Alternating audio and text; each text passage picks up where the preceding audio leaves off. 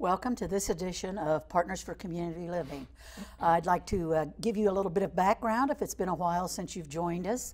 Partners for Community Living is the partnership between two nonprofit residential providers located in the Miami Valley area.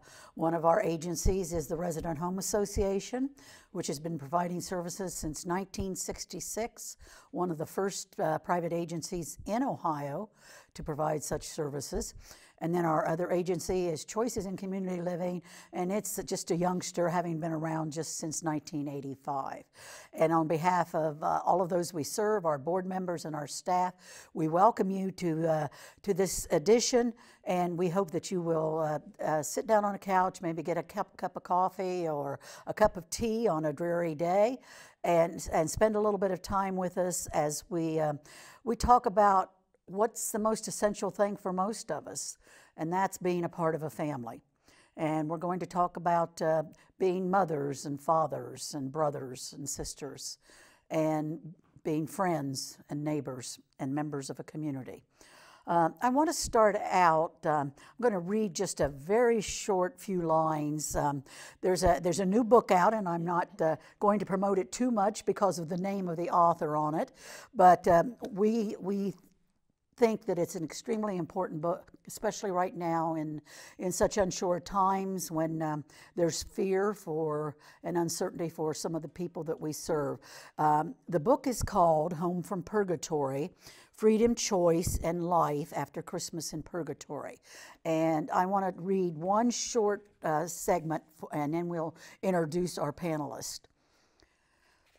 At my baby's funeral, one of my husband's friends came to me and said he was sorry that I'd lost my baby. And then he nodded over at Chuck and he said, "It's a shame that she died and he's still here." I didn't understand what he meant, and so I said, "What's him being here got to do with her dying?" And he said, "It's just a shame that your baby died and the retarded kid is still here." That's the reality that Julia had to live with, and in some ways still lives with. And most of us can only imagine, as mothers or grandmothers or aunts or sisters or friends, what it would feel like to have those words said to you. Our two guests, they don't have to imagine. They may not have had those exact words, but they've had words very close to that said to them, and so they come with great authority here as mothers. So I'd like to introduce Wynema Mebane and Sandy Neargarder. They are first and foremost mothers. They are mothers of sons who have disabilities, who had developmental disabilities. And I'm going to introduce them for the organization and the advocacy that they were involved in. But first, I want to focus a little bit and follow up on what Julia said. And before we get to where you are as advocates, what were some of the first things when you first heard about your sons? What were some of those things that kind of formed who you were and your family was when you were told that your child had a disability? Well, I think I can tell a short story on. I had the misfortune of finding out there were no available services for my son in Montgomery County existing at that particular time. And my son is 49 years old. And having to find the proper physicians and diagnosis and all of that, we were led to go outside of Montgomery County. And we had our diagnosis in Cincinnati. And it was at the University of Cincinnati, and I'll never forget her as long as I live, Dr. Rubenstein. And she was well known for dealing with children with disabilities and the process of disabilities. But in finding out, it was a shock. But then I felt as though that in some ways we were chosen. I took it in such a way as to see that he was not doing the things that were that normally would be acting and behaving the way that he should be, or what we thought our normal children were doing. And sometimes I question what we knew then as normality, because he wanted to just be loved. And we just didn't know how to provide that because of the behaviors that came with it. And I must be grateful enough to say that he wasn't a child that would fall out on the floor and kick and scream and everything, but he was a child that was more complacent. And he would bite, and he couldn't get his words out and consider what's considered nonverbal. But by going to Dr. Rubenstein, we were led into a position where she did a diagnosis after 1 year, but that 1 year was costly, driving back and forth once or twice a month just to see a doctor. Until one day I found that I was sitting in the doctor's office in Cincinnati, so far away from home, with one child on one arm and one baby in the other arm, and sat down beside a mother that had a child, and I said, "What a pretty baby, can I see your baby?" And she uncovered his face, and when she uncovered his face, there were no eyes. And suddenly I learned the biggest lesson in my life, that I was not the parent that had the worst situation that ever had to be faced, because there was a mother there that had to wish that her child didn't have a disability but also had sight. And I learned from that, and immediately, I don't know where it came from, but I do know that there was an opportunity that was presented my way by a legislator. And I called some people, and I called Chuck Whalen, who at that time was one of the most well-known legislators in Columbus. And I just gave it my all. I cried, and with the assistance of a woman that used to be in Montgomery County, Georgianne Matthews, yes, I was directed into my first steps into advocacy. And for that reason, my son stands tall today, and he isn't nonverbal, but he can tell you what his needs are, and he can advance himself into the community, and he does quite well. And Sandy, I know your story is a little different, as every parent's story is different. My son had a brain tumor when he was a baby, and once it was removed, he didn't progress like a normal baby does. So we finally took him to Children's Medical, and he was diagnosed, and the doctor, bless his heart, came out and said, "Your son's a vegetable. You should put him in an institution." Well, we decided not to do that. So we took him home, lost a whole year of having time to do something with him because there was no services. And we finally took him to Children's Medical. And this doctor said, "No, we don't have anything for him." Lost another year. Finally talked with my doctor, goes, "There's got to be something in this community for this child of mine." He says, "Well, there's Children's Medical. They have physical therapy over there." I said, "I was over there. They told me they didn't have anything." He said, "Well, go back." So I went back, and they did. And that's when I got mad, because I had lost all that time that my child could have been getting help. And that's when I knew, if I didn't do it, nobody was going to do it for my kid.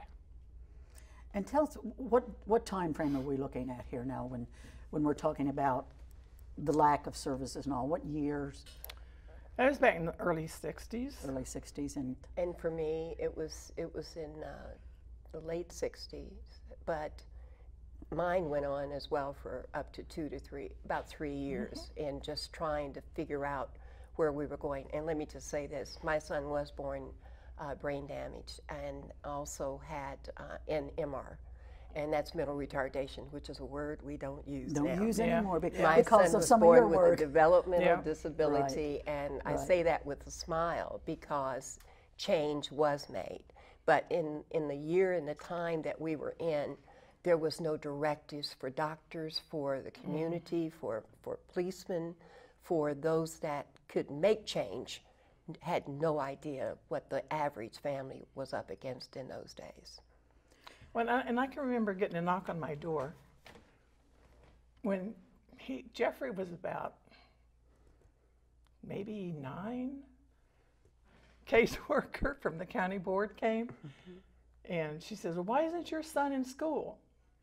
I said, "What school is he supposed to go to?" She says, "They don't have schools for my son." She said, oh, yes, they do. And I said, well, then why didn't somebody tell me before now? So that's when we found out that there was a county board provided educational services for kids like my boy. But that didn't start till about 1969. So. Yeah. And you lose all that time. All that developmental time is lost. And it makes you mad.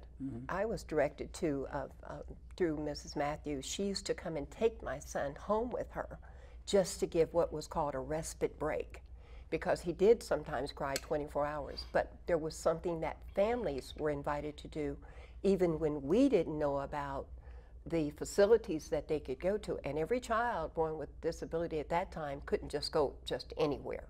If you didn't get a doctor from Children's Medical, you had to go outside of Montgomery County. If you had needed services, you had to go. If you needed speech, you had to find a speech specialist. Yeah. Those things were non-existent to us, and specialization was just not there. But I was with someone that led me to develop a plan called the Yale House, and it was on Yale Avenue off of Salem Avenue, and that was the beginning for families to step out and come together.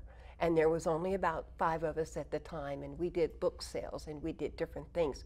And the county provided a facility, but it took a directive from someone in the county that wanted to go beyond the level of a job and do a little bit more to help families. And let me tell you, 38 years that woman gave, Georgianne Matthews gave her life to families with disabilities, but she also was a catalyst as a jump-off start for people like me that had no idea what was to come. Right. And the future was scary. And she like so many who dedicate so many years, are professionals, but they're really true advocates. Committed. But the truest advocates, and all of us who call ourselves advocates in one form or another know that the real advocates are the parents. Yes. And the families, and that we wouldn't have any services we have today without some of the some of those pioneers, and it was in the 50s and everything. And it leads us to, you know, some of the first forming in the 50s of what they called the Association for Retarded Citizens, and at a national level. And then they came in locally, and there were most counties, and there would be a state ARC, as they were called, and there would be local. And I can remember into the early 80s, there was still a functioning ARC chapter in this area in Montgomery County, but again, it fell into disarray. And so that source of that advocacy, of that, like it's say, you know, we do it because we're driven by a certain thing, but a mother's love and a father's love, it's like you say, you get mad. I do. And you make things, you know, yes. and it's a justice mad. You know, it's a right mad. It's not like getting angry with no, the average person. No, it's not an anger. It's frustrated. Like, it's that, you know, it's that push to make something happen. So there was really, for so long, a really void in this community when there weren't the voices of the families and everything, and to fill that void. And so one of the reasons we have you on the program now is to talk about advocacy, and especially from a parent level, because we're going to have a celebration of advocates and advocacy on November 9th. Partners for Community Living is holding our annual John W. Pratt Society Legacy Award, which honors an individual or a group that provides lifelong dedicated service and achievement on behalf of people with developmental disabilities. And the recipient for 2017 is Miss Wynema, and, you know, in celebration with all her family, Sandy and all the families that came together. And I guess we probably would be remiss if we didn't talk a little bit about John Pratt and how he got in there in the first place, because the people who knew John Pratt, if you say his name, you still smile. Good man. A good man. He was a Dedicated. Very hardworking businessman, a husband, a father, you know, a good member of his church. Had 4 daughters, and one of those became Susie, who became the challenge and the love of his life, and the love of his, you know, his late wife's life. And John took all of that know-how and all of that perseverance and all that persistence and the people he knew and the network he had. And boy, did he go after it. Right. He went after it in the community. As we talked about it, I introduced Resident Home Association. They began because families came together. And John Pratt was one of those families. He helped found both Resident Home Association and Choices in Community Living. And I can remember when Brenda Whitney was with the Resident Home Association, her talking about those first, before there was any state funding, before there were state rules and regulations, and the people were coming back primarily from Orient, because that was the institution that people from this area were taken to, and how families would come in and actually clean houses to get them ready, would paint the houses, would bring food in. Right. And sometimes they would have months when they did not have enough money to cover the electric bill, and families would pay the electric bill. Right. And the families would bring in the furniture. And bring furniture and all of those kind of things. So, you know, and John Pratt served, of course, many, many years on the county board of developmental disabilities, was active politically and lobbying and on a lot of things. So, and at the time that John was in the hospital in his final days, I remember he loved Partners for Community Living. And if he loved you and he thought you were really doing well, he would tell you how much he loved you and how he appreciated what you did. But boy, if you were doing something wrong, he could tell you that too. But he called, you know, just a few days before he died, because he was trying to set up an endowment for us. And he just said, he called and talked to me personally. He said, now, have you got this done, and this done? And I would say, yes, John. He said, now, you don't let this go. You know, right to his last breath, he was an advocate. And so he meant so much to so many of us that we chose to honor him with naming our Legacy Society for our endowment after John. And then what better way to keep his legacy alive than to honor people like Wynema and Sandy and all the ladies that have come before, and that the recipients will come again. So we do invite people to join us there. They can come to the women's, down at the Dayton Women's Club on November 9th at 5:30, we start. And if you want to come and join us and see what advocacy looks like and meet some of the great advocates, you're welcome to do that. We invite you to come and be a part of our family and our community, and you can become an advocate as well. I'll teach you. Yes, and we wanted Wynema and Sandy to be here because they too have a story, and hopefully we'll get here and before some of our time runs out, about in this home from purgatory, which is available now through Partners. So we'll keep giving that a kick. You did a good job on that. Oh well, great thank job. you, Kudos. you. And and because they are a part of that great celebration that we're going to have on the 9th. You know, sometimes. You know, we can sit down and we can map out our lives, and we can decide what things are going to go, and for the most part we can make it happen, and you choose the path you take. But you sit here and there's John Pratt, and there's Wynema, and there's Sandy, and there are people like Eunice Powell and Fran Watkins and the great ladies, Joan Thompson and all of the great ladies and great fathers, and sometimes the path chooses you. And you see two ladies sitting here that the path chose you. And I don't think the day your sons were born you were thinking you were going to be advocates. You were thinking we have another child to take. Right. We have another child. I've got to go home and take care of this baby. And little did you know you had to go home and take care of that baby, and in ways that you never thought of. So to be able to honor you and to have you on this program tonight. What were some of the early, I know you talked about not having services, but once the services started, and I say the 1969 when the county board started, what were some of the challenges for families? I mean, as you were struggling and you did find services and all, but what were the challenges you faced, not only in the systems, but in the community as far as understanding and acceptance and those kind of things? What was it like to have a 6 or a 7 or an 8-year-old during that time? I I would, well, first of all, I'd like to say thank you very much for the nomination for the and partners. And I am honored to be in such a company because I sit across from another advocate that has been committed to this program, and that is Judy.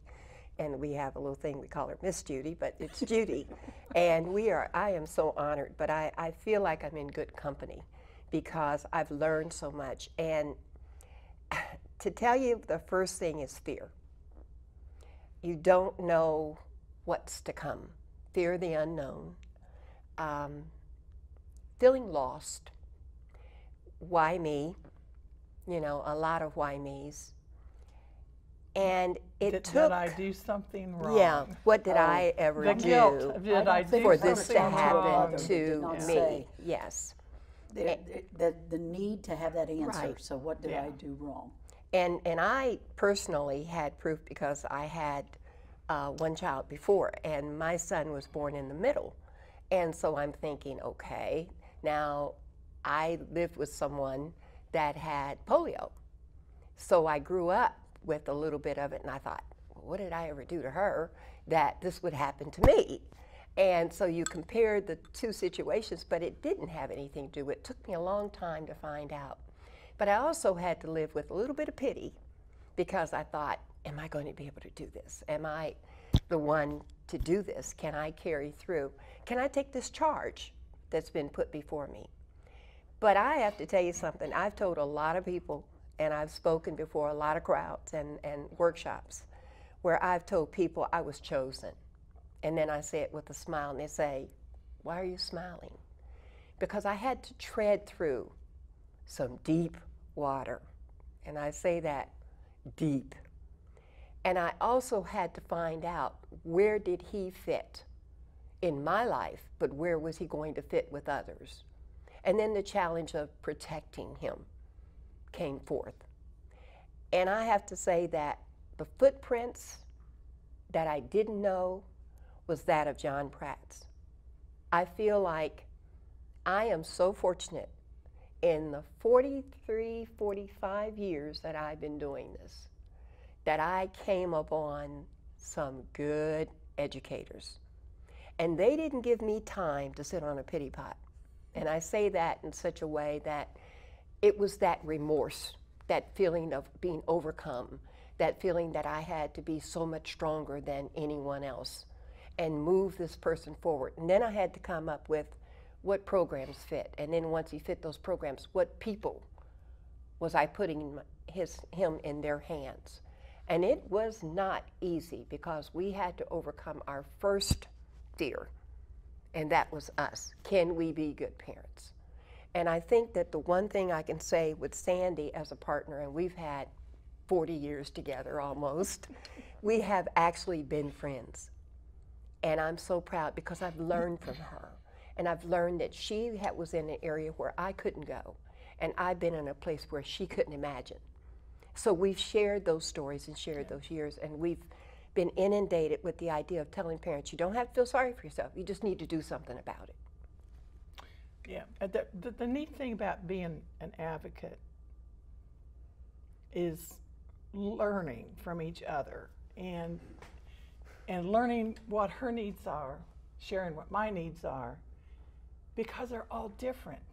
You have such a wide spectrum. From my son not being able to walk or talk or do anything for himself, to the ones who are with the Down syndrome, who walk and talk, chew gum, and they can think and they can work. And you just got this whole spectrum of abilities in between. And so getting all these people together, it's like you learn you're not alone here, and you can help here, and you share your stories, and you share information, and you all get better. And once you become an advocate, once you start to speak up for what you know is your truth, the healing starts. And let me tell you, healing is much better than being in that detriment of pain. Because the pain can really, it doesn't just go away. It's continuous as that person grows. If it doesn't meet your standard, that type of thing. But a child that has brain damage and mental retardation, as it was known then, cannot help themselves. There's a helplessness that goes with it. There's a helplessness with those that you surround them with. And it takes a little bit extra. It's almost like we always have a thing in our advocacy that we say, God had to give us 20 extra extended years beyond what was normal. And now normal is way beyond that. So if we respect, you know, if someone lives until they're 60 or 70, we have to live till we're 90. So we have to live so that we can do what needs to be done. We have to be stronger. But you know what? In our weakest times, we still found the strength. I was president of 2 parent groups. I don't know how I got there. I don't know who nominated me. I just know I walked in a door, and one day I went into a building. It was called Northview. And my son we were supposed to have a meeting with a counselor. And I didn't know who they were. These people were strange to me. And they said, well, he would have to sit in the seat and be quiet until it was our time. And he decided he wasn't going to sit in that seat. So he found the superintendent's office and he crawled up under his desk. And once he crawled up under his desk, he found the top of the desk. And he put the papers in such disarray that the superintendent was just flabbergasted. He says, get this kid, get this kid, get this kid. I said, that's my son. Yeah. And I hope you understand that I did not know what my son was going to do, but you don't know him. And I want you to meet Todd. And he said to me, but I don't know what you expect from me. I expect you to be diligent enough to meet me and listen to what I have to say. And from that point, he told me, he said, you know, I really just don't know exactly what it is you want. And I said, then it's time to find out. And that was my first meeting. But I will tell you, I learned from a lot of people that simply said, you don't stop there. You don't give up. You can't quit. You can't send this package back. And you have to keep on going. From that point on, I became a part of some parent group where I didn't know 5 parents. But those strong parents were teachers and educators. I'm forever grateful for that opportunity. Yeah. Well, my son, just before his 16th birthday, I couldn't take care of him anymore. So he went to live at Stillwater Center out on North Main Street. They had a great parent group out there. And boy, did we fight to keep that place open. And now we're seeing, you've got your book, Home from Purgatory. They're trying to shut down the few places where my son was able to live now because they want to push everybody into a home in a community. My son could get his services in a place like that. He had too many medical needs. And now we're going backward. That's the that fear. Scares me for other people whose children are still here. Because you have aging parents, they can't drive anymore. They can't drive at night. They cannot be involved with their children's care because they have to go 2 counties, 3 counties away because that's where their children are.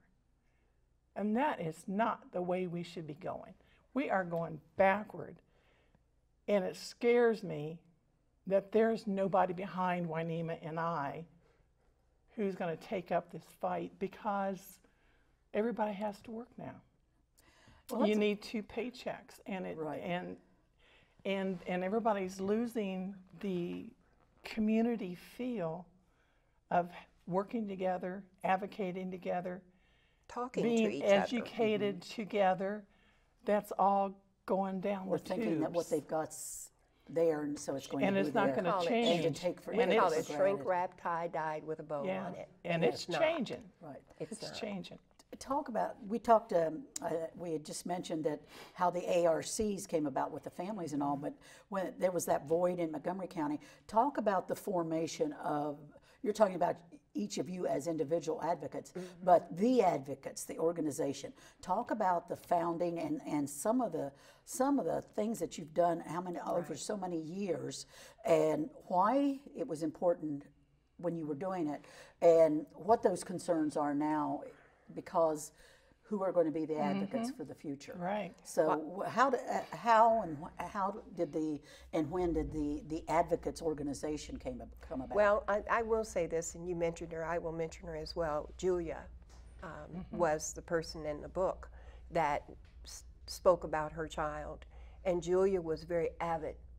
And Julia and I have been down a long path together, but she likewise felt as though that the ARC had not successfully done what it was to help provide for her child that was no longer here, and wanted to do more for her other child.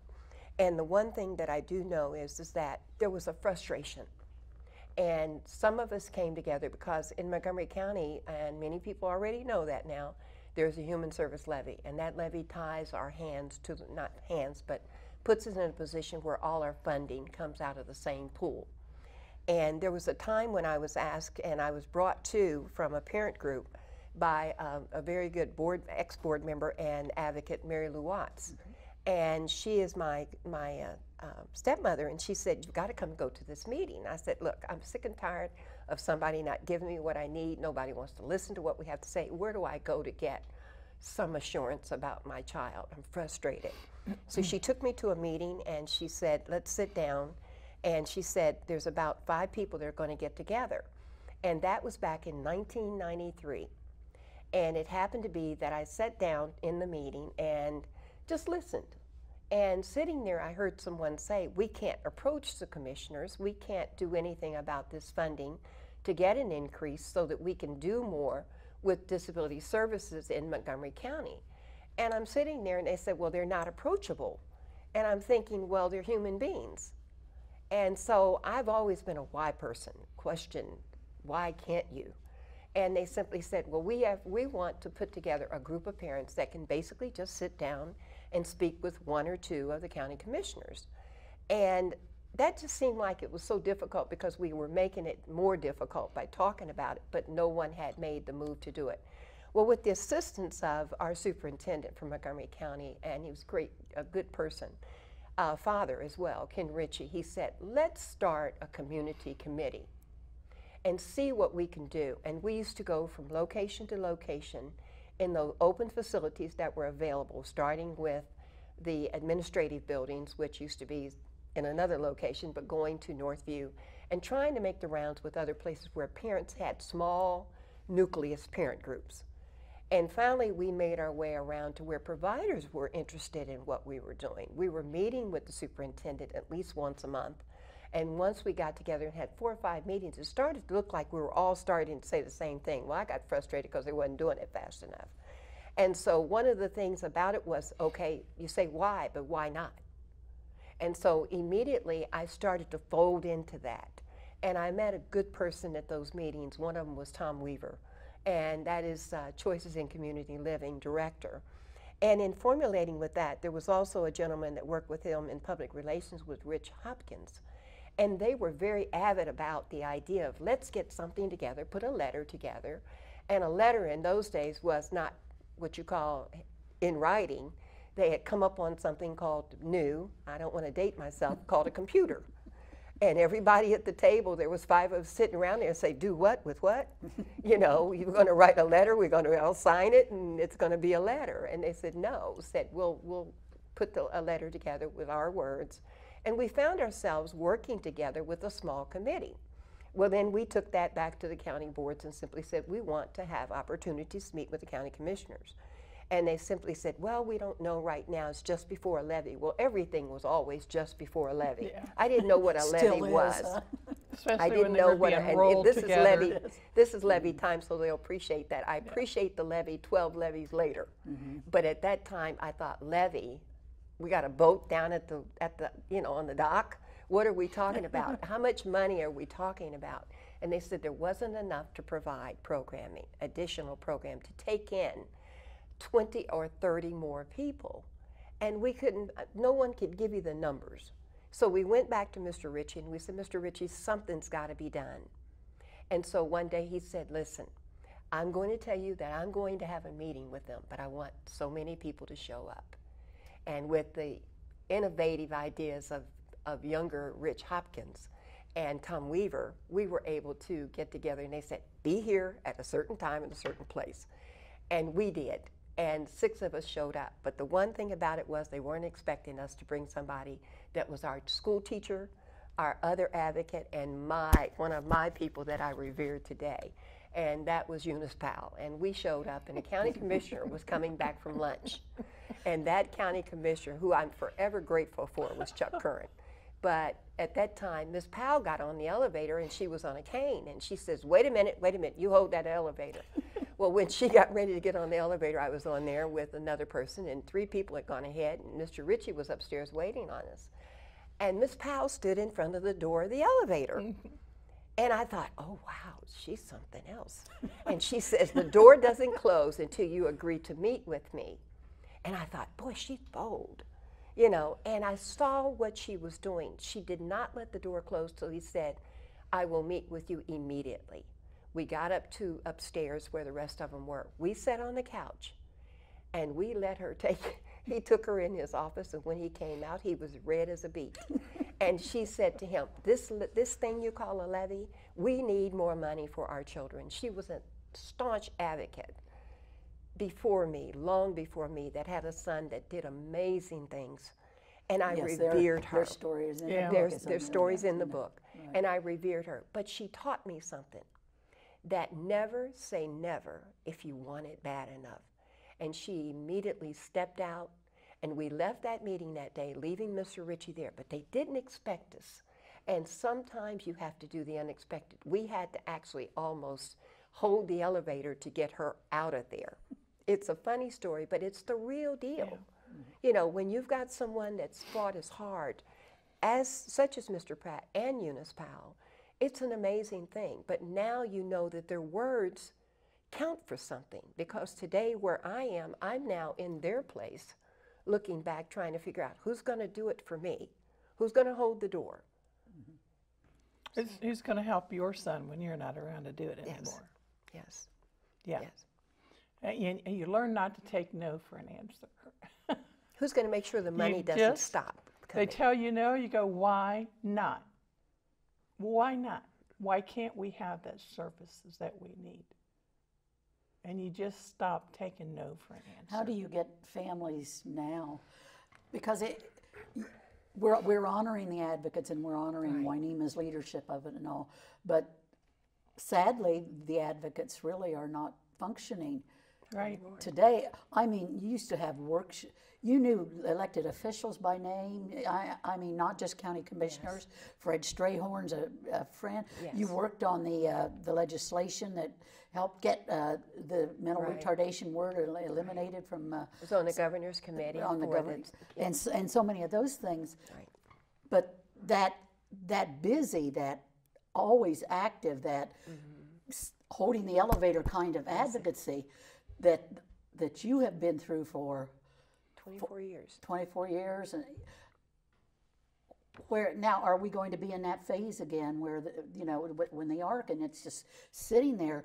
But as Sandy said earlier, with the talk about Medicaid and all the other the concerns, where does that put people? We thought it was done. We got the houses, we've got the nice community, we've got people in jobs in the community. We had Stillwater with just top-notch services, and better funding, and person-centered planning, where your sons, or you as your son's advocate could say, this is the service I want. Don't pigeonhole me and put me over here because there's an opening. This is what I want to do. I want to get a job, and I want to live in my own apartment, those kind of things. What does that do to you with decades of this? And you kind of see that. Do you see a void coming? Yes. And how does that feel? It makes me sad. It saddens me because I've had people approaching me in the last 2 years. The Advocates is 24 years old. It started with those very 5, 6 people around the table, and it was the Residential Coalition. And at that time, we had 1 year. We got $1.7 million added to the Human Services levy. But from that point on, we couldn't take it for granted and just think that we're going to fly and we're just going to be able to take this thing and run with it. It was not the Advocates for People with Developmental Disabilities. We were fighting to get residential funding for families that needed placement for their children in the event they were not going to be around for them, and they aged out of the, at that time, current program. We were able to get a $1,000 grant through the Brighter Tomorrow Foundation, who was a funder of ours for over 11 years. And they believed in us enough after we got the $1.8 million with Eunice's help and the actual advocating of that, we were able to move into a $5,000 grant. Within that guideline, we were able to, along with Fran Watkins and 4 other people that sat as advocate board members, we developed into, and I was nominated into that to become their president. I didn't know that there was no one else behind me that wanted to come along and pick up the gauntlet and help carry it. Some of them did. They didn't term limit you, huh? No, but we were able to, and again, coming full circle, we were actually, Fran and Rich Hopkins were able to attach to a grant that was provided through the ARC, the ARC of Ohio. They were no longer ARC, they were ARC of Ohio, and giving them kudos for allowing us to come in as a nonprofit and attach to a grant that would provide us our first $9,000. We were able to take that $9,000 and build a building block, a stepping block. But prior to that, we had a spaghetti dinner. We started out just selling spaghetti at the Otterbein Church one night.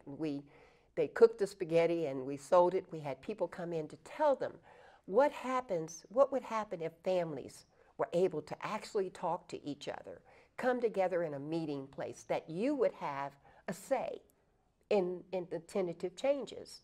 It made a lot of things for building a mission statement, a strategizing.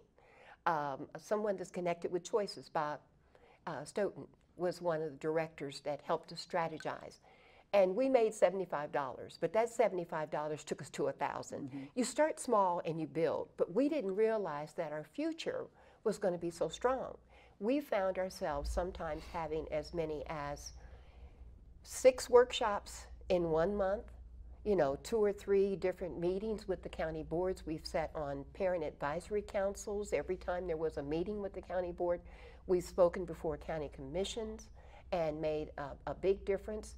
I myself did 18 months on the governor's council trying to work into the governor's strategy, and that was under Governor Strickland, who listened to us about the word mental retardation, of where it had a place in the lives of our children, that we just found that it was not appropriate to say that's who they are. They're people first.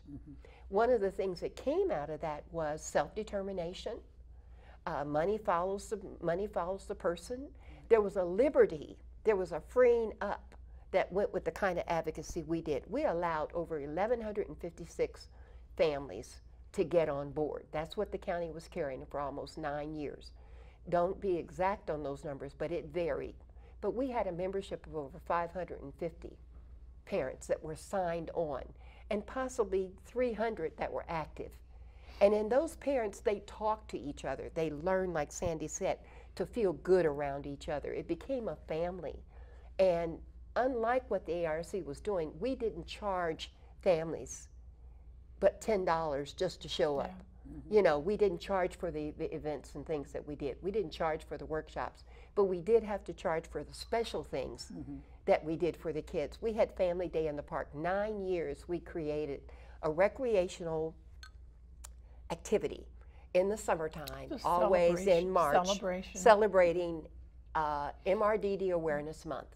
And it was developed out of a dream I had one night, and simply said, let's take some of this money and let it count for the very people that we represent, not just for the families.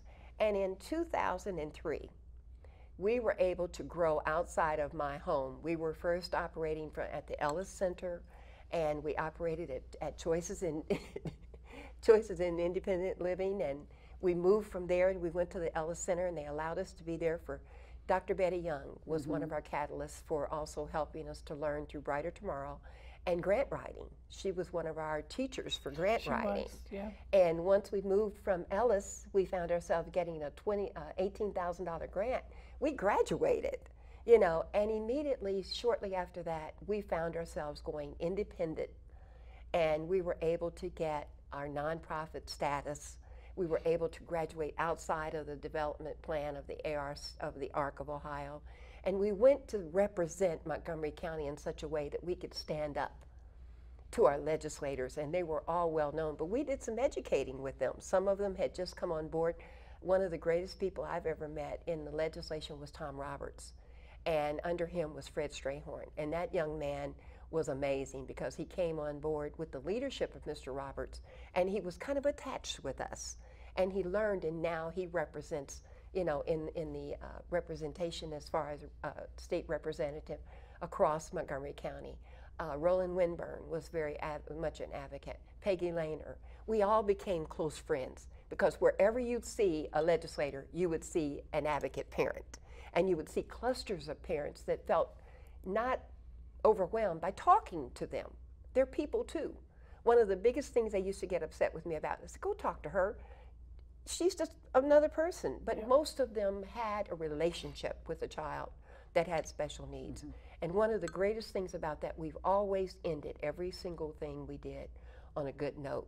We had some rocky roads. We had times when people says, I don't want to be bothered with you. Don't continue to call me, don't contact.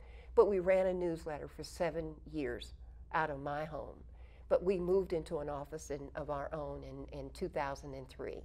And we operated that office on a $38,000 grant for almost 9.5 years. When that grant went away, it was a choice of the families. We had a graduated board. We had some strong parents that came in. They ran the office. What an amazing story. Because one thing about it was we stood firm. We stood firm enough to stand behind a legislation that changed and took words out of the actual revised code and the disabilities arena. We were able to put forth a lot of effort to make families count, to make their voices loud.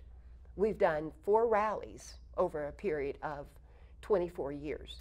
And we showed up and I still have it in my garage, and I'm trying to give it to somebody, but there is a banner that had over 1,600 names that we took to the State House, and it had a residence in the State House for almost 2 weeks because of Tom Roberts and because of Fred Strayhorn.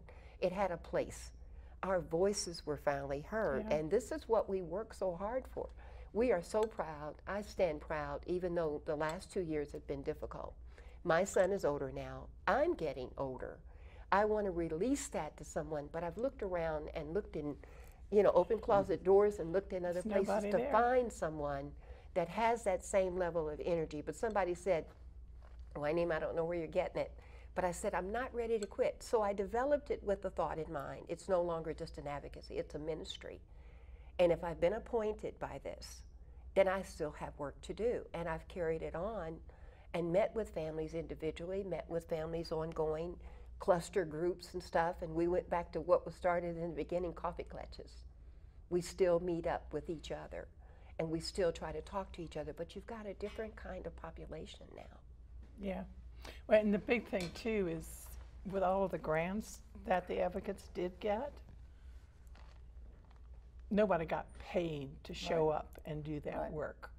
That was to conduct the events. Once in a while, there'd be a little extra money where we could pay some of the parents gas money. So this was not for workshops something, only. Yeah. So this was not something that was a money-making deal. This was just bread and butter to keep something going. It's that important lobbying and that voice and advocacy. That's what advocacy means, is action. And Well, I do want to say this. We have gratitude for Brighter Tomorrow, who was so strong in believing in us, and it made it feel good because it was local to the county, and a lot of people started believing in us, and there was a level of respect, and through that, getting to a place in the state of Ohio Developmental Disabilities Council, where one of the people that's running, the director now, respected us when we walked in the room. But the Ohio Developmental Disabilities Council believed in us enough to get us to $40,000. And when it got to 50 and I said no, parents started to think that there was something wrong with me. And I simply said, I just don't want it. I can't do it for the money. I'm not paid. I've always been a volunteer. And I believed in the work that we had done, and I planned to stand on that. At one point, we reached a lull, and we started saying, where are all the parents? Younger parents felt as though that we owed it to them, that the county owed it to them, that the levy owes it to them, and started taking somewhat what I think is often for granted. But then the teachers stopped teaching, and the meetings got to be too much. There was a lot of things that made change come about, but the change was going in a wrong direction. And I went to the superintendent of Montgomery County, and I simply said, I'm going to ask you for one favor. Of all the commitments of what we've done, please don't let advocacy die. I begged for it. And we did move forward and went into a county facility where I did everything I could to protect our anonymity, Right. and to make sure that we still had a voice in spite of the situation of what was taking place around us. And we protected that all the way up until we decided that we needed to disband it and move into a private sector. And we could have gotten grants for a lot more money. But the decision was made that if we take this money, we can do more things. But then we become the mouthpiece for the person we've gotten the money for and what it is they think is important. And you lose. You owe you evaluation lose, to them yeah, or something. And you lose right. your local control of having meetings and educational Change our mission. Groups to have people come in and tell them what it is they need to have. So we really never did that. Yeah, we basically used the two things. The rights, disability rights was a catalyst. Guidelines. We changed wording in 3 of those to make it fit the very people that we represented. Right. And that was a pride. But our mission statement was very clear. There was 12 people that sat down to put in a mission statement. 5 of them were able to carry it forward. But 17 of them believed in me. And I couldn't let them down. I could not let Mr. Pratt down.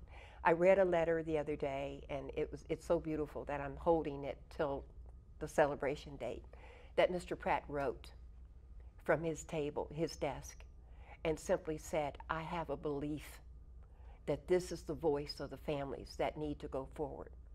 There was Pete Matei that had a belief that there needed to be strength in numbers. There was a Bob Wilson who I was frightened of and didn't understand him because of his, his great voice and the depth of his voice, that he simply said, somebody better get busy. I remember those words, but I remember when Eunice got up and walked out of a meeting one day and said, you better get it right. And now I could not let them down. I could not in any way. Fran, who was always on the phone with me, always right there, always a travel partner back and forth to Columbus when I was just a novice. And I learned something from her. Don't let any disability become your inability to move forward. If you're going to do it, then you do it and you do it right, but don't you give up. You're not going to quit. And everybody now tells me when I walk in the room with people, and I still go out and speak to some small groups, and they simply say, are you ever going to stop? Because now as a ministry, it's a different thing. Are you going to take over it and make sure the voices are heard? Well, are you going to go to Columbus again? Right. Yes. Yes, possibly, if I'm called on, if it need be. But new legislators, avoid.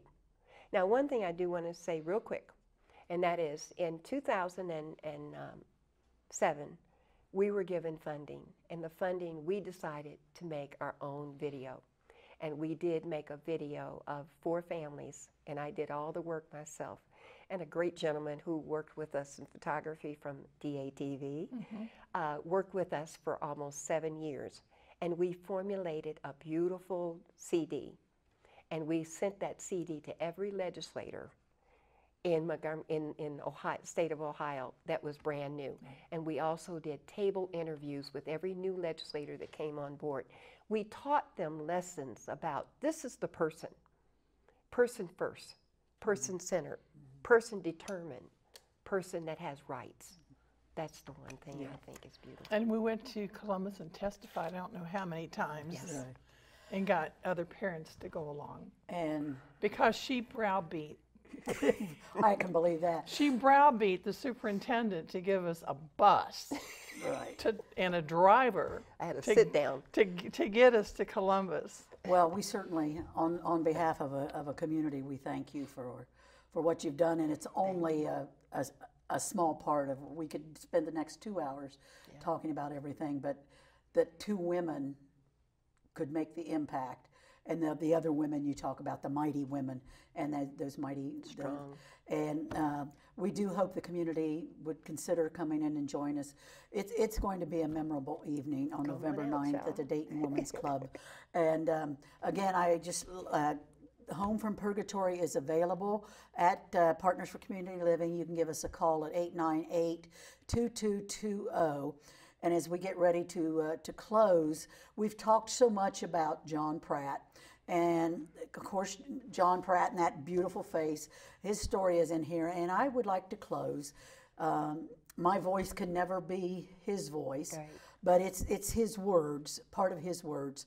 And so I want to read something from John, and I think you'll both relate to it, and you'll understand what advocacy means when we do this. And again, we'll invite you to read more stories about Eunice and Fran and all of the wonderful people, and be with us to celebrate what a person determined to care for their child and to care for not only their own child but other children.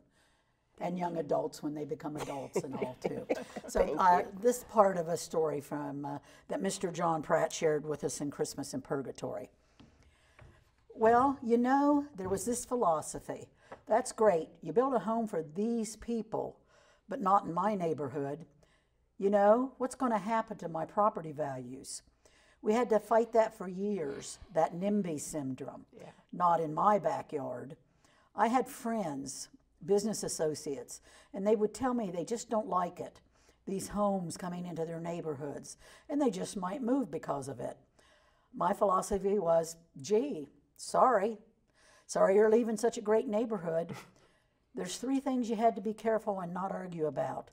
That's religion, politics, and the location of a home for people they called retarded. John's efforts spanned a lifetime of social activism, ending up at the time of his death when he was working to build an endowment fund for people with developmental disabilities. He was an activist and an advocate. Most of all, he was the father of 4 daughters, including Susie. It was her struggles in finding a place where she was welcome that brought this one very strong, determined, and most gentlemanly man to tears. One day, I did something out of meanness, and it's stayed with me ever since, he shared one painful recollection. Susie and I were out to lunch at a restaurant. I took her out a lot, shopping at Myers, and we always liked eating lunch together. Anyway, this one day, we were eating lunch in this restaurant, and there's some woman just staring at her, noticeably staring at her. Susie was getting upset. She knew she was doing it.